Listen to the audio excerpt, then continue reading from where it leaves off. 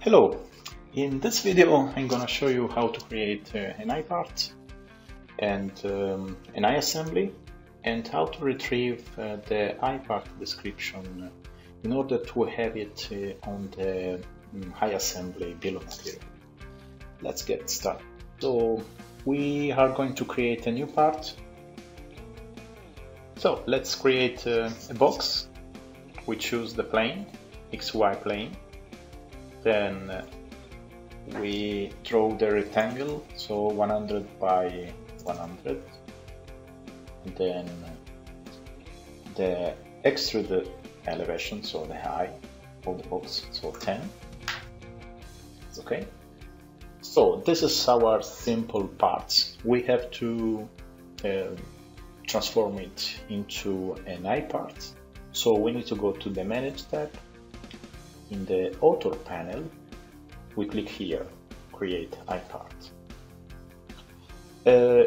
As you can see here, you have some parameters. We need to get the D2 parameter, that is the extrusion elevation, so extrusion height. Let's transfer to this other panel. So, and then this is the iPart table.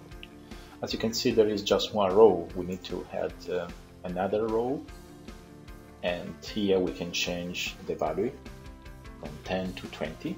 So we have two different instances of the iPart, one with 10 millimeters and one with 20 millimeters of extrusion.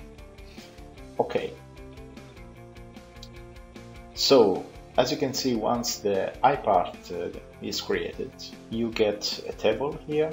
If you open this table, you can switch from one instance to the other.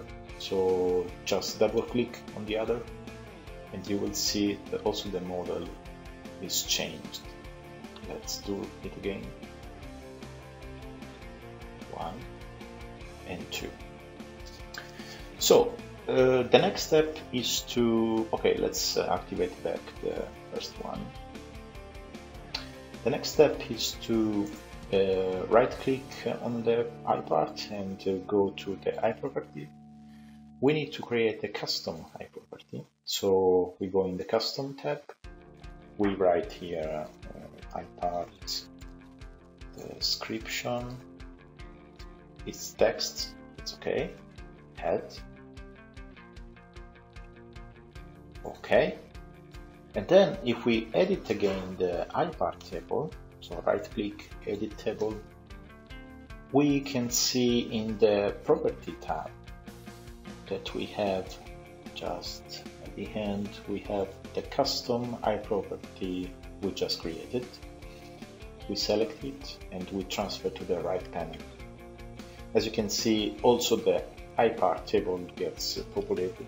So in the iPart description column, you can type in your two values for the two iPart instances.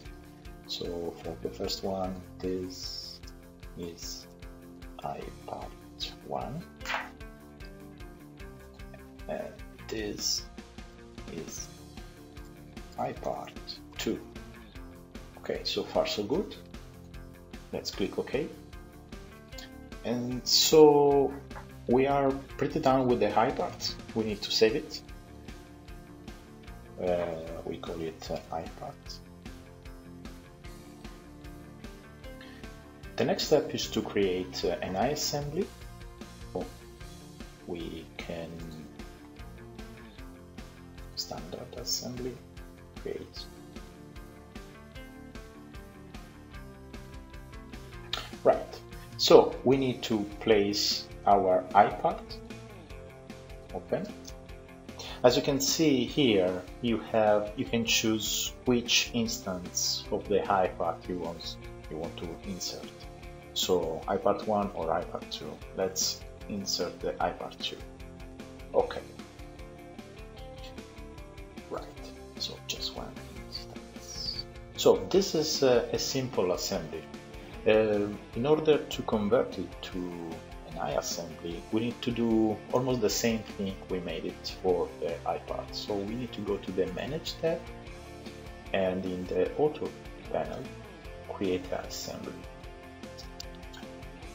In this window, we can see the iAssembly table with just one instance, the default one. And this is our iPart. As you can see here, we have this component, this table replace. We need to transfer to the right panel, and we will see it on the iAssembly table. So let's create a second instance, and so we can choose for the iAssembly 01 instance, we can choose the iPart 1, and for the second instance of the iAssembly, we choose the iPart 2. Alright, we are pretty done. So as you can see, once the iAssembly is created, you get a table here. If you open it, you can choose the second instance, and so also the iPart gets changed. So for the first one, you have the 10 millimeters extrusion, and for the second one, you have the second instance of the iPart with the 20 millimeters of extrusion. Right, finally we need to get the iPart description into the bill of material. So we switch to the assembly tab, bill of material, and then we can add a custom iProperty column, and this must be exactly as the iPart description custom property we created in the iPart. Right. So for the part 02, so is the second instance of the iPart, we have the iPart description. If we switch to the assembly one, we get the iPart 01 instance, and in the bill of material we get also the iPart 1. So I hope this was helpful for you. Thanks for watching, and see you on the next video. Thank you, bye bye.